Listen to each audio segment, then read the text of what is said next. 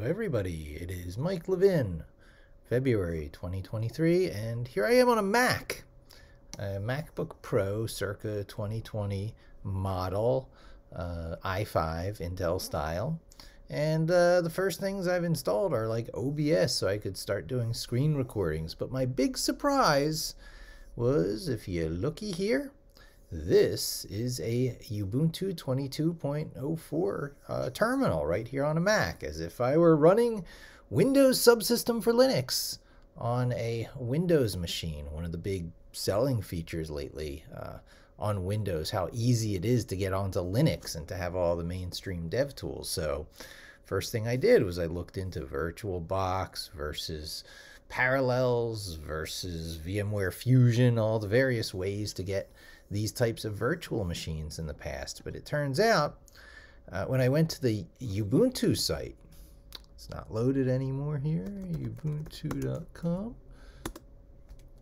I went to download and I was reading down the options. Ubuntu desktop I was looking at, sort of follow my path.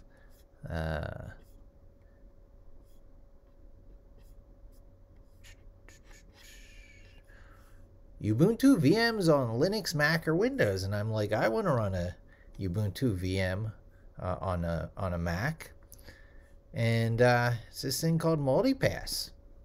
Multipass fast tracks you.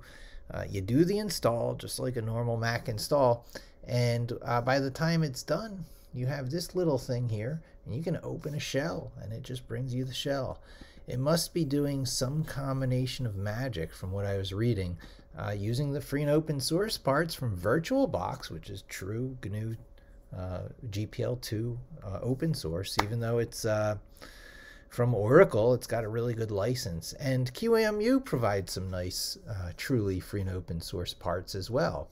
And apparently Ubuntu grabbed the parts of that it needed, made this thing called Multipass, and bada boom bada bing, here we are on a legit Ubuntu 20.04. So this is kind of a starting point. I'm going to rework my drink me script that sets up a whole WSL environment on Windows, and I'm going to probably use some subsection of that just to get a Linux hosted Jupyter Lab here on Mac. So all my Linux work, all my Python work in Jupyter in a browser, typically on a Mac, will be exactly the same as the way I do it on Windows, and it'll be 6 of one, half dozen of the other, and all my videos here will be just as applicable to Mac people as it is to Windows people.